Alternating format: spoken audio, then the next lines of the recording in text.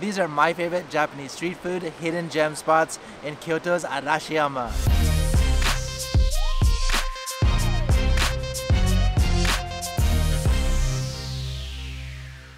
So I'm back here in Kyoto's Arashiyama. I've actually haven't done a video at this spot for several years, so I thought it was time to do a new video. There's so many street food spots here that some of them are just hidden in plain sight. So I wanted to show you these hidden gems. Can't wait to show you now. So Arashiyama is located in the western part of Kyoto City, about 20 to 30 minutes by train from Kyoto Station, and it's undoubtedly one of the area's most scenic spots, with timeless picturesque views throughout the season, making it a go-to spot for many Japanese, families and couples alike. Over time, it's developed into a street food lover's paradise, stretching from Togetsukyo Bridge to Arashiyama Station, and today, I'm sharing with you my latest favorite hidden street food gem assassins, hiding like ninjas in plain sight among the countless shops in the area. This is the perfect weather. It's about 23 degrees right now and it's kind of like mid-October, so if you are planning to come here, this is probably like the best time, just because, you know, it's not too hot, it's not too cold, the sun's out, it's just so nice. Number 1, fried yuba skewers from Yuba Cheese Honpo. This spot has been in Arashiyama for 70 years now, and let me show you why it has that staying power. This must-try food shop is on the Togetsukyo Bridge side, and they serve a variety of hot fried fish cakes made by traditional Japanese chefs, using the freshest of fish infused with Kyoto specialty ingredients. It's egg and flour free, so it's very kid and halal friendly. First, you select your skewer of choice at the ticketing machine and then hand the ticket to the lady at the counter. She'll expertly fry your skewer on the spot, and just a few moments later, you'll be served that freshly fried good. I got the baggie of goodies! I threw down on 2 of their hard hitters, yuba cheese and the spicy cuttlefish, and leek. Okay, so this video wouldn't be complete if I didn't have some fried loveliness. This is the yuba and cheese. You can just see how precious this thing looks. Look at this little fried bubbles right here around the yuba cheese. You just take a bite. I just can't wait for this one.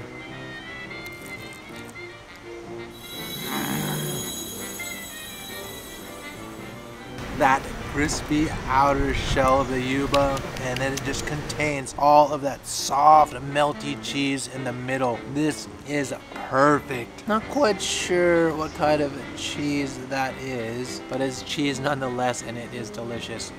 It is so good. Lovely, you wanna try this? Yeah. One more? One more? You ate all of daddy's. So this one here is a fish cake with leek, and it's spicy at the same time. And you know I love spicy food, as you can tell from this shirt. Obviously you guys can get this shirt. Paolo from Tokyo Premium Kaminari hot sauce coming in. You can get it at the merch shop. Let's take a bite of this. That is good. The fish cake itself has kind of like a nice sweetness to it. There's a lot of nira in here, but it's not like too strong. It's a little bit spicy. I actually would prefer it to be a little bit more spicy. For those that like a mellow spiciness, then this is perfect. Okay, so let me just throw a little bit of my Paolo from Tokyo hot sauce on here. Always gotta shake it up a little bit, just like that. Ooh, one more drop. There we go. That is a fire that I was looking for. You know, bring it along wherever you go, throw it into anything you want, and it just adds that fire and umami. It matches perfectly with this fried fish cake. Obviously, you can get the hot sauce at Paolo from Tokyo, hotsauce.com.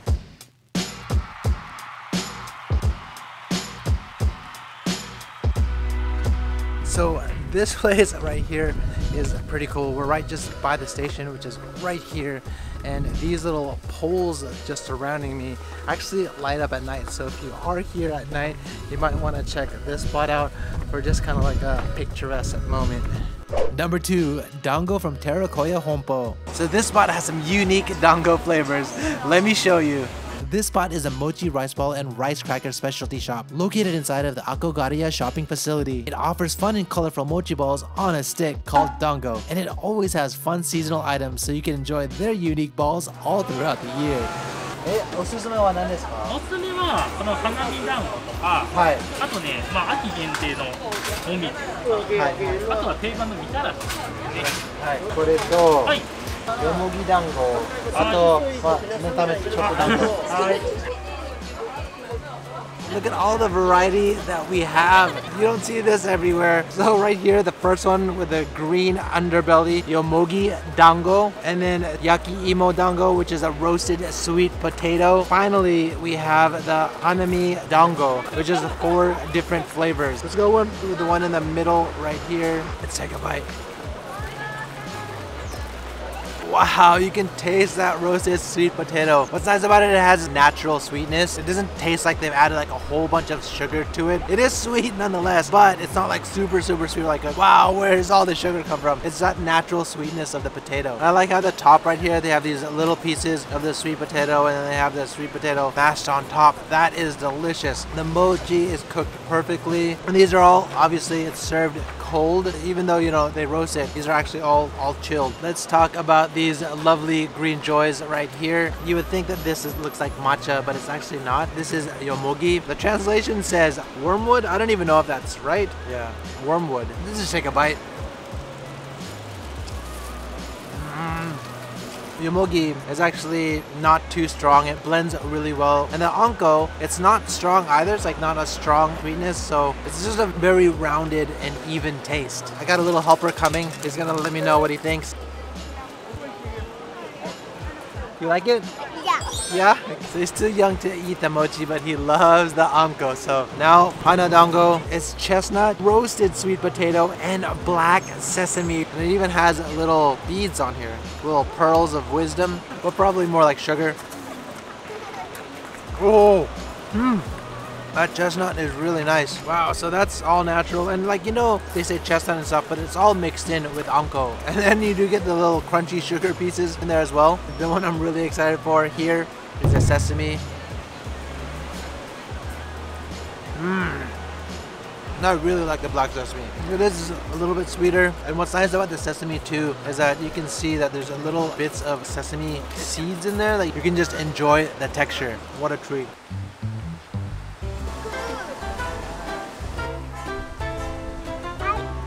This next spot is just over the bridge. Number 3, Kyoto pudding from Fukushichi. So this hidden gem just behind me has been around since only this February, but they have them pudding hitters. Let me show you. It's located next to Arashiyama Park on the south side. They make a unique pudding using white bean paste with Kyoto's specialty ingredients. It's so unique I had to include it. They have 7 kinds of pudding all assigned to their own god called Shichi Fukujin. 一番人気なのは何ですか？一番人気はやはりシンプルなプレーンが人気がございます。はい、あとは京抹茶と柚子ですとか桜とピスタチオ大変人気がございます。これといちごと、はい、京抹茶と柚子、はい、お願いします。今日は作られてるんですか？この裏で作っているんですけど、作ってました。私も作っております。Also, the shop adds their toppings only after you place the order, so you know you're getting that fresh. Okay, so here we go. I'm so pumped for this one. See this sauce? They have all sorts of different sauces. Basically, they have like your regular pudding with caramel, but they also have all these different flavors. They have 3 kinds of cheese, roasted matcha and orange, cherry sauce and pistachio, tamba black bean, soybean flour and fig. And today, I got the strawberry and candied green beans. Look at this. It comes in this sweet little case, all homemade and all. Let me just take the first scoop. Oh, look at that. There you go. That's intense. I love the strawberry flavor right there. It's like a nice strong jam taste. And then the pudding itself is quite interesting because it's a little different than the pudding that you have. It's usually like super smooth, whereas this one has a lot of texture to it. This one is like on the opposite side. Almost has like a really smooth mashed potato texture. It has a mellow sweetness, so a very Japanese taste. And then this little green guy right here, this candied green bean, that's really sweet. That's really sweet. And this one is a kyo matcha and yuzu. Let's take a bite of this. Wow.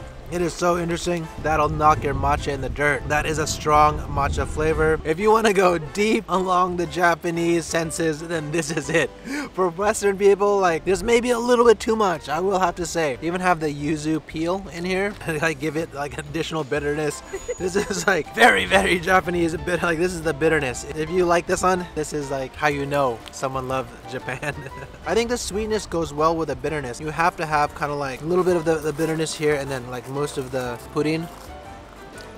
And I think the more I have it, the more I like it. Hey, so before we continue on, I want to give a quick shout out to the sponsor of this video, Squarespace. If y'all don't already know, Squarespace is the #1 way to build your online presence. In fact, I use Squarespace for my website, Tokyo Zebra. Here are just some of the reasons why I love using Squarespace so much. Now with Fluid Engine, their next generation website design system, it helps anyone unlock their creativity with reimagined drag and drop technology for desktop or mobile. And start with the professional website templates, but then customize it like I did for my website to fit your own needs. Check out my homepage, it shows my latest video for both my channels. If you want to sell products online, physical, digital, or service products, Squarespace has you covered. Sell custom merch? Squarespace has you covered. Want to accept online appointments? Guess what? Squarespace also has you covered. So there you go to squarespace.com today for your free trial, and when you're ready to launch, go to squarespace.com/Paolo from Tokyo and get 10% off your first domain or website. Number 4, gelato from Shinpachi Chaya. This spot is an Italian gelato shop, but it has Japanese flavors, which is quite interesting, so I had to show you. Let me take you inside. On a hot day like this, what better way to cool down than with some Japanese gelato? What? So this shop has won multiple gelato awards in Italy, but they're pulling it all out here in Arashiyama. Basically, they've taken true Italian gelato and infused it with Japanese ingredients and flavors, making it all of their own.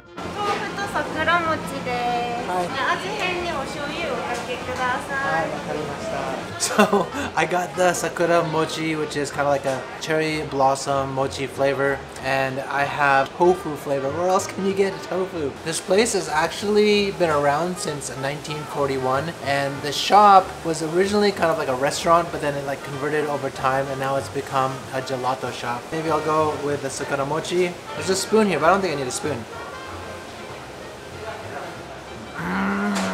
Oh, that's interesting. Definitely get like that cherry blossom like leaf taste, but also it has an interesting texture. You'd think it's like super smooth, but in fact it's quite grainy, like a rice texture, like almost if you ever had sakura mochi. It looks like this. It has kind of like rice inside of it, and you can get that same kind of texture in this gelato. Oh, that's good. And also it's like a little bit salted. I wonder why they put this little bear on here. Try this bear. Oh, that bear is really sugary. So let me just take a bite of this tofu. Oh, that is amazing. It's like real tofu, but like on the sweeter side. What's also interesting about this place is that you can actually change the flavor of the tofu by adding soy sauce. They actually have some soy sauce in the front that you can get. And here is the tofu in a cup. Here's the shoyu here. Poured a little bit of soy sauce there. Soy sauce, here we go. It gives it kind of that like mitarashi dango taste. That is actually good. Like, you know, you think you're like putting soy sauce on there, it wouldn't be good at all, but it's rather delicious. It's a very Japanese flavor. Definitely recommended.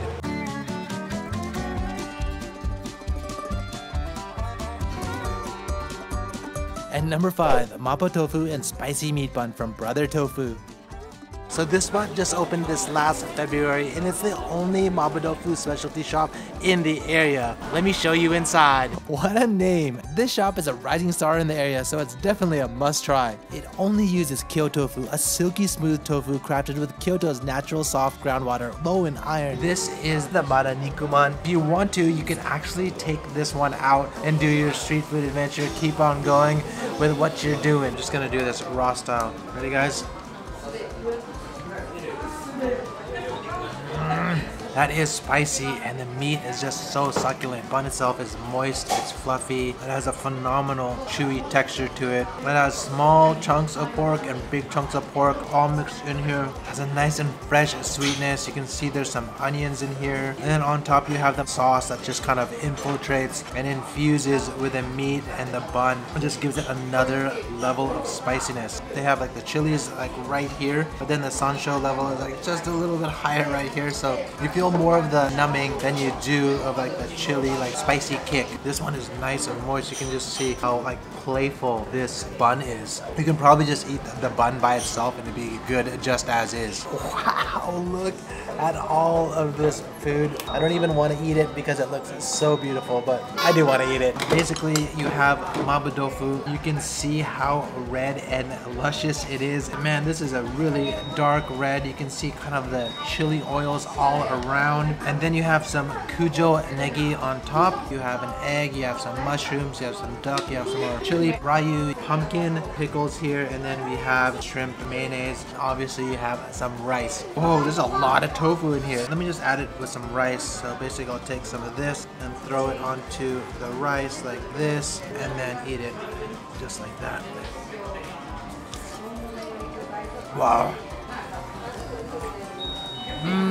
This is actually one of the better mabutofus I've had in a long time. That is so flavorful. I love different flavors of spiciness in here. There's a subtle sweetness to it. I love how the onions just kind of round out some of the flavors there. Looks like some burnt black peppers or burnt chilies in here as well. Also, it kind of has like a miso-y taste. So if you look and you find these little black beans, they're actually little fermented beans called tochi. Sometimes mabutofu gets a little bit plain and boring, but you know, they have a lot of stuff you can add in here. This is actually their homemade chili oil. So I'm gonna just add a little bit more of their chili oil just to make it a little bit more spicy. I'm gonna take some of these chili peppers, just sprinkle it on. You can see now I have their homemade chili oil as well as the red peppers. Now I'm gonna add a little bit of this raw egg. Whoa, got everything in here all in one bite.